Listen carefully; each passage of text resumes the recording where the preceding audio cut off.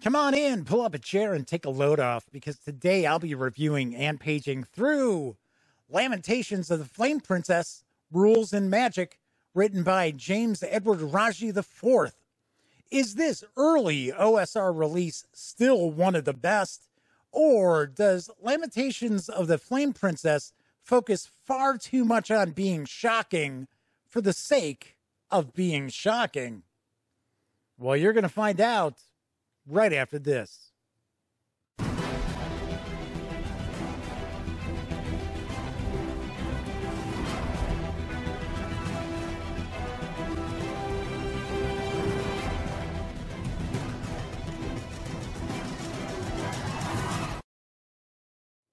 Howdy, howdy, howdy, gang. Welcome once again to the Duct Tape Studios. I'm Jeff McAleer, your host here at the Gaming Gang channel. As I mentioned in the open, I am going to be reviewing Lamentations of the Flame Princess, Rules and Magic in just a moment. But before I do, did want to once again thank everybody out there who have sent all the kind thoughts and prayers regarding my recent triple bypass surgery. It has been a month since the surgery, and my doctors are telling me that I am well ahead of the curve, that I am doing extremely well. And except my voice is still kind of raspy. My voice isn't back to normal. And I guess it's going to be a few months possibly before it does return to normal. But everything else, feeling great. And once again, I appreciate all of you out there who sent your kind thoughts and prayers my way. It is certainly appreciated. All right, that said, today I am going to be reviewing and paging through Lamentations of the Flame Princess, Rules and Magic, which is written by James Edward Raggi IV. Artwork is provided by Rowena Aitken, Aaron Elfrey, Ernie Chen, Dean Clayton, Vincent Locke, Eric Lofgren, Rich Longmore, Russ Nicholson, Jason Rainville, Cynthia Shepard, and Amos Orion Stearns. The 167-page hardcover is available for an MSRP of $20. You can get the PDF over at DriveThruRPG for $5, or you can also score the art-free edition absolutely free. So also do want to mention that the Gaming Gang is an affiliate of the One Bookshelf sites. So if you are going to visit DriveThruRPG, for an example, please stop by thegaminggang.com first. Click on one of our banner ads, and that way, if you happen to make a purchase, I get a little portion of that sale. And all those nickels, dimes, and quarters really do help keep the Gaming Gang around. All right, let's swing on over to the other camera, because here I've got Lamentations of the Flame Princess, Rules and Magic. So I had asked some folks what OSR role-playing game they wanted to see me do a review of, and Lamentations of the Flame Princess was a very, very popular title that people were saying, hey, Jeff, I'd love to get your feedback, find out what you think of this pretty classic OSR release. So do want to mention, I purchased this book. This was not a review copy sent to me. So, of course, that obviously means that no one associated with Lamentations of the Flame Princess has offered any sort of compensation for me to share my thoughts about this book. And that is always the case with the Gaming Gang. We do not accept any sort of compensation for us to say anything about gaming products. So I purchased this. I picked this up on Amazon, and I got it for $20. So this is actually the first of two books, because there is a referee's book as well. I am going to look into picking that up. I haven't heard a whole lot about it, though. Usually I hear about the core book right here, the Rules and Magic.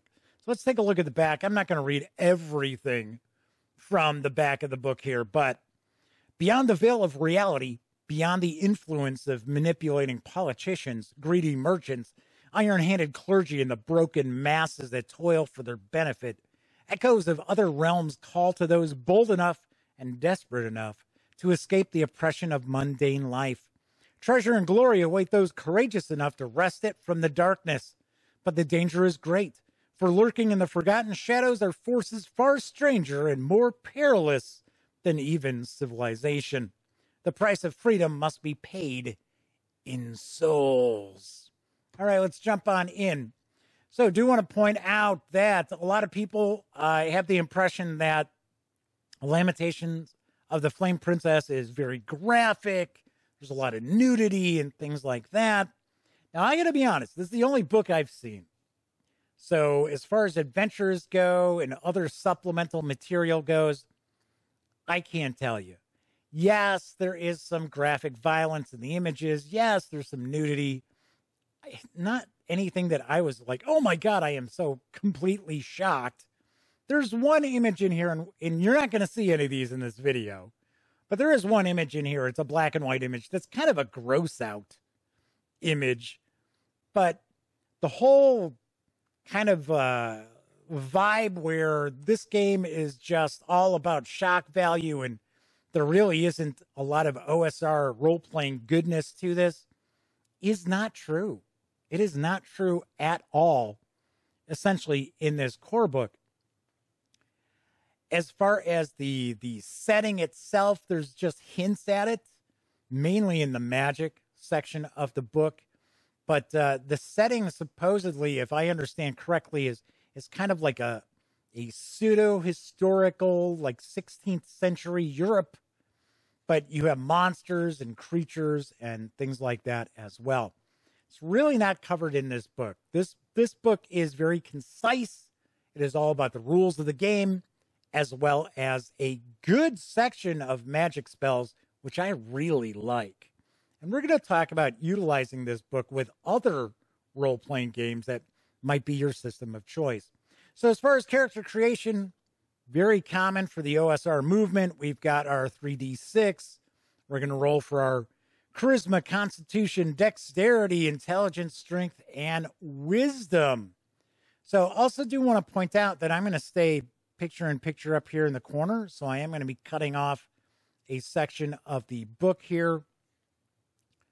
I usually do that and skip pages and that to prevent people from pirating books from the videos, which I know, amazingly enough, people do try to do that.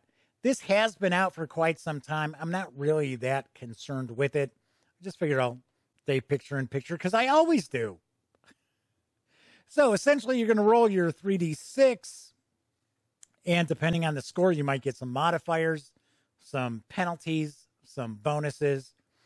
After you've done that, if your ability modifiers are less than 0, if they're negatives, you can actually toss that character out and re-roll a new one. So we've got character classes. There are 4 classes as well as 3 races included. So yes, this is a throwback to old school D&D where race is class. We have 3 different alignments. We've got lawful, neutral, as well as chaotic.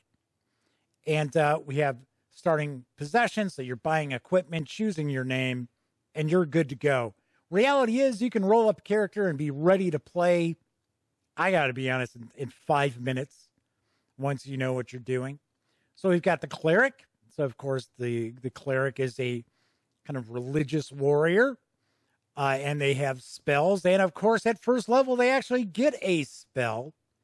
So this section here, we got the level, the experience points that are needed to reach that level, the hit points, as far as what die are used. So this is a D6. We've got our saving throws, and then it talks about number of spells per level. One thing I will mention as far as gaining spells on leveling up, they have to be researched. They don't just magically appear. So that is one of the aspects of magic in this game. And I like that.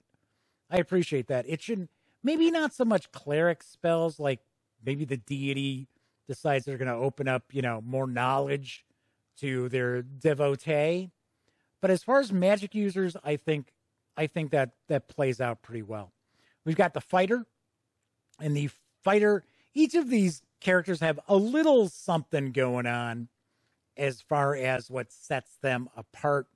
Of course, the fighter gets to utilize some martial skills that other character classes do not. They also receive a bonus to their D20 upon each level. So nobody else outside the fighter gets that ability.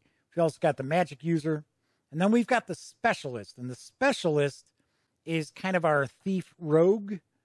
And interestingly enough, we've got these different skills that all the characters essentially have. And it's on a D6, it's 1 in 6 chance of succeeding.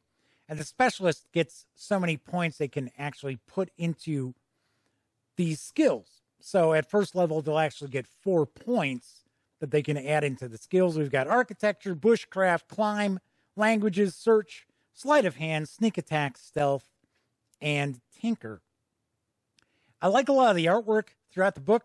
Some pretty cool looking artwork. I like the this kind of almost like a woodcut kind of style of art. We see quite a few images throughout the book that have this style, which I do like. For an example right there for the dwarf.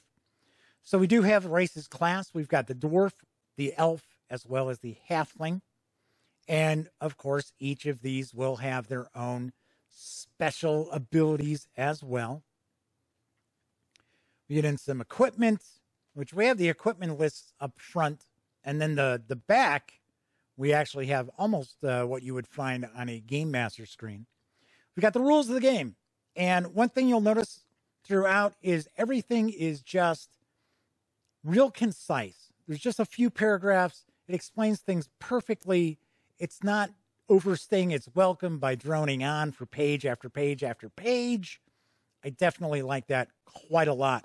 Talking about experience points, though, one thing I disagree with as far as how you will gain experience points for your player characters is that you earn it from treasure, which is fine. That's completely old school. You gain experience from defeating monsters. Yeah, some OSR games it's like that. Others are not. But the one way you do not get experience points is by defeating opponents through non-combat resolution. I think that's really weird. Personally, I would not stick with that. I would give my player characters experience for successfully negotiating through a situation, be it if they had to kill the monsters or kill the baddies or the minions or the brigands or what have you, or if they found an interesting way to get through that, as opposed to like running away and you know, kind of circumventing that encounter. That I wouldn't give experience for that then. So we get some rules about foraging and hunting, hazards, healing, languages, movement, and encumbrance. The movement and encumbrance rules are very interesting. They're very easy to understand.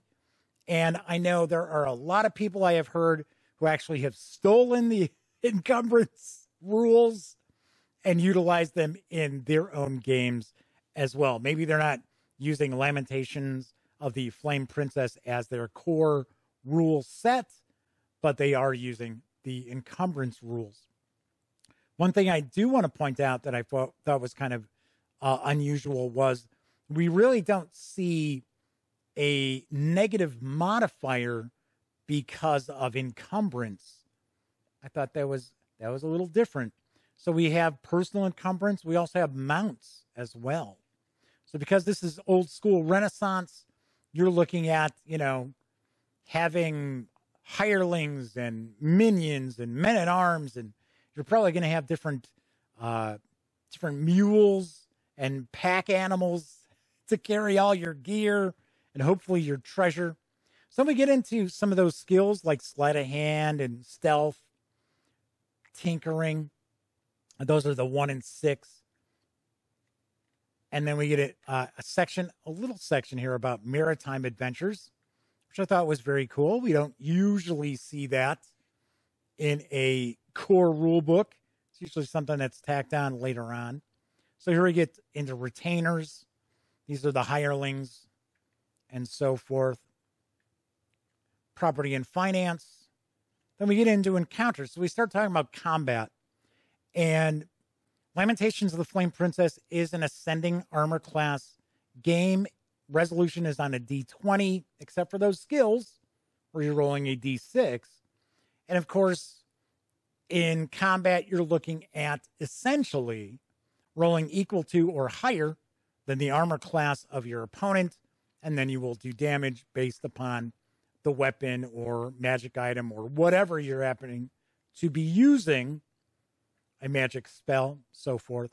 So we get into some detail about some of the options in combat. One of the odd things that I don't know how I've missed it, I just don't think it's here, is action resolution.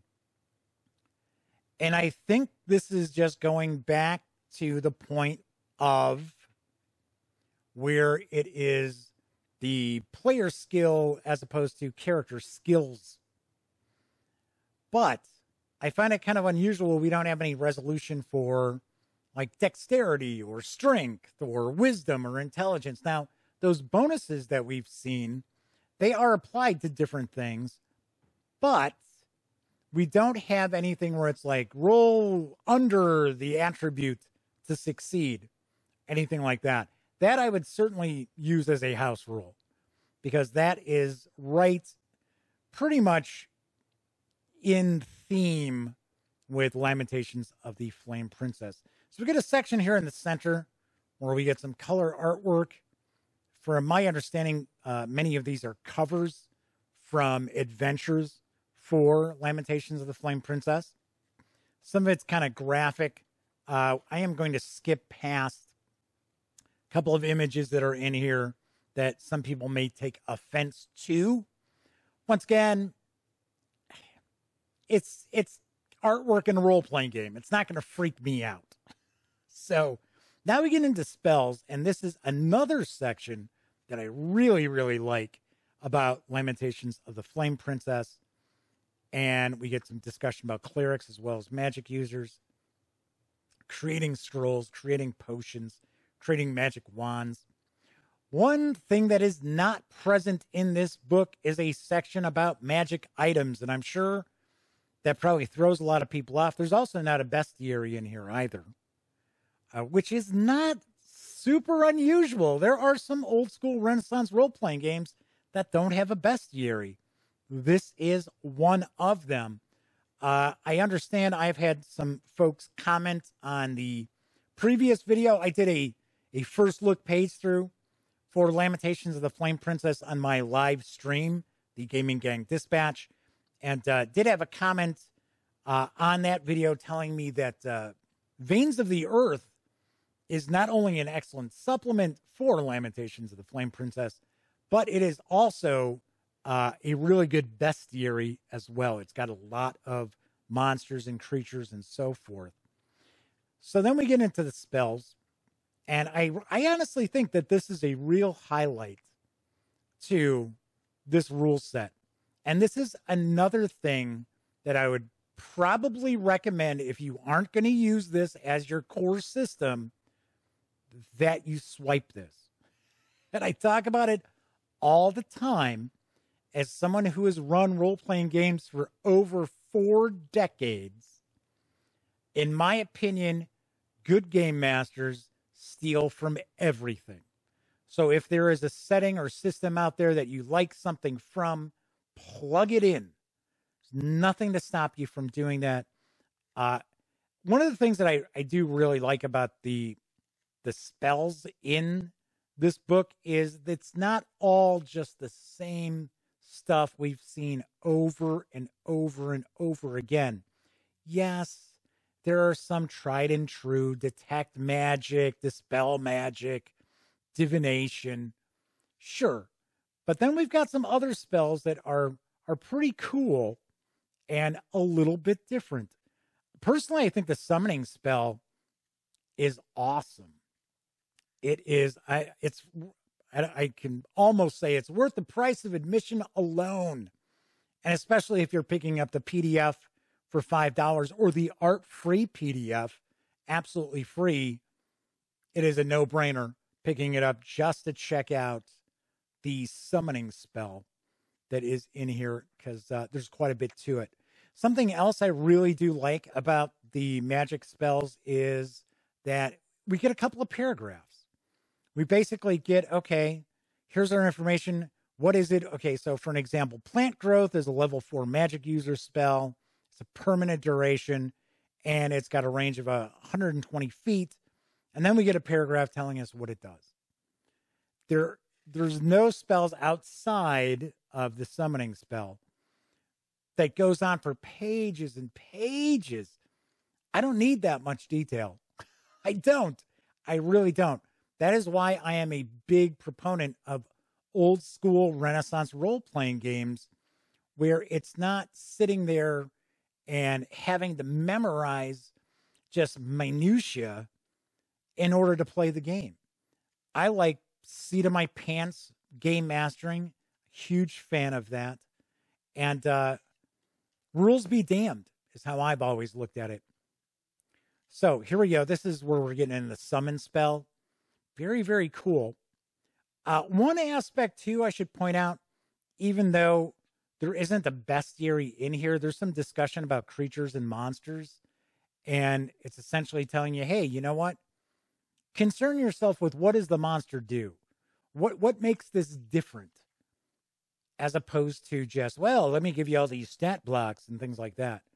It has a similar approach, although not as detailed, as Dungeon Crawl Classics does to their monsters. I would say if you're familiar with both Dungeon Crawl Classics and you're considering Lamentations of the Flame Princess, I would say utilize that same line of thinking where the monster is the monster. It is not a monster. It is the monster. It's not a dragon. It is the dragon.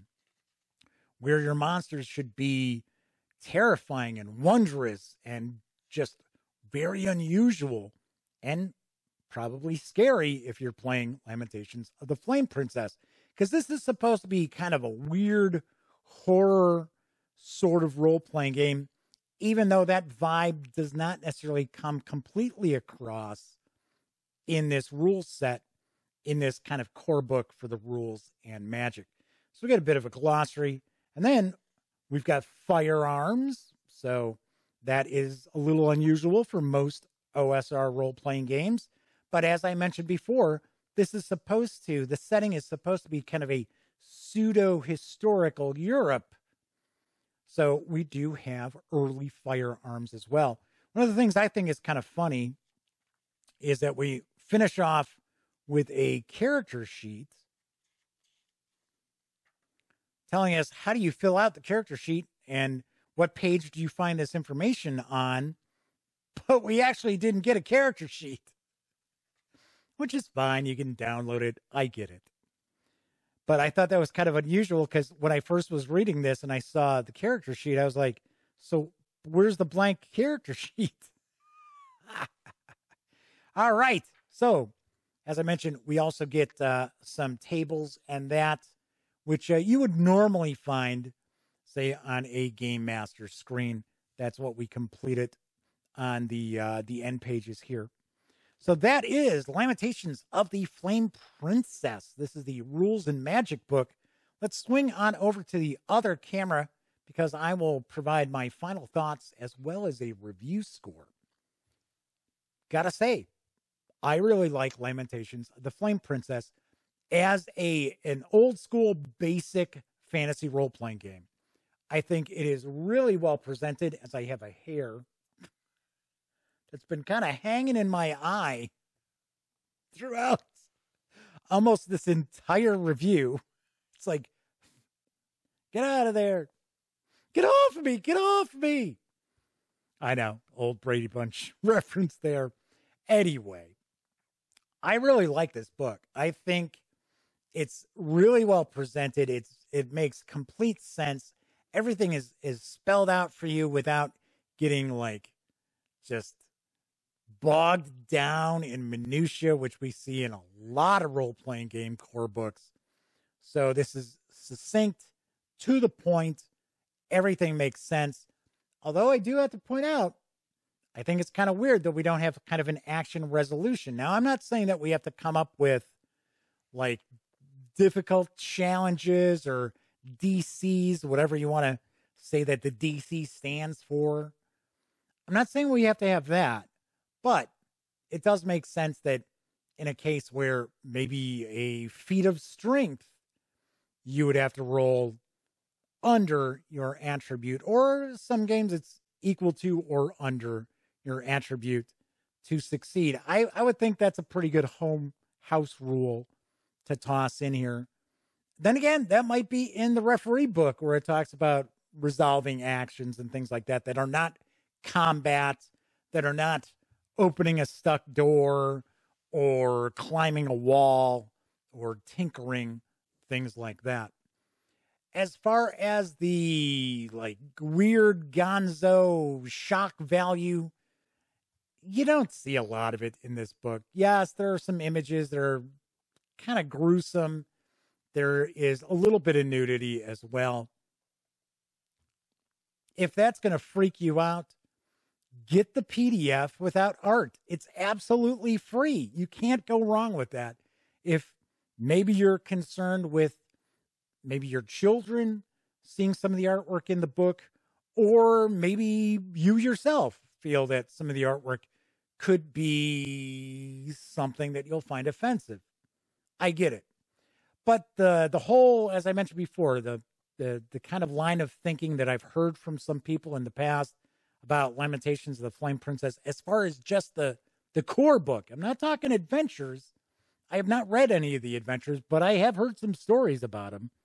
And some of them sound pretty out there, you know, pretty much got to be careful who you're running those adventures for. I've heard that.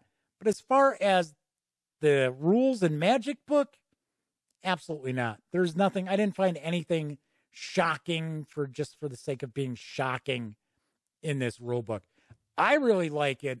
I think a lot of people could do far, far worse looking for a very easy to get into kind of rules basic OSR role-playing game. You could do far, far worse than Lamentations of the Flame Princess. I give Lamentations of the Flame Princess a very solid 8.5 out of 10. I do ding it a little bit because there's no section about magic items. There's really no bestiary whatsoever, as well as like the action resolution isn't real clear. And like I said, I would just be doing house rules. But still, all in all, really do dig it. I think the encumbrance rules are easily adapted to whatever system you possibly are using. And I definitely love the magic section as well. I think there are some really cool spells in there also. All right, that is it for this time out. If you like the video, by all means, please give it a quick thumbs up. Subscribe to the channel if you haven't already. And if you do subscribe, ding that bell. It'll not only let you know when I upload videos such as this review, it'll also inform you when my live stream, the Gaming Gang Dispatch, airs right here on YouTube as I bring you the latest in tabletop gaming news, as well as first looks at said tabletop games. And of course, when you're not watching videos on the Gaming Gang channel, be sure to visit thegaminggang.com for all the latest in gaming news, reviews, and a whole lot more. You know the drill. Get your geek on at thegaminggang.com. Until I see you next time, I am Jeff McAleer, and I certainly hope each and every one of you has an opportunity to do some great gaming with your very own gang.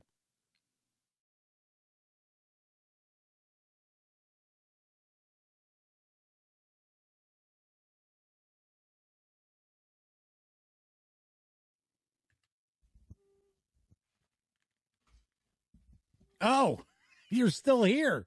Well, while you're kicking it, how about subscribing to the Gaming Gang channel? Or seeing the latest episode of the Gaming Gang Dispatch? Or finding out what YouTube recommends you check out here at my channel? And of course, don't forget, get your geek on at thegaminggang.com.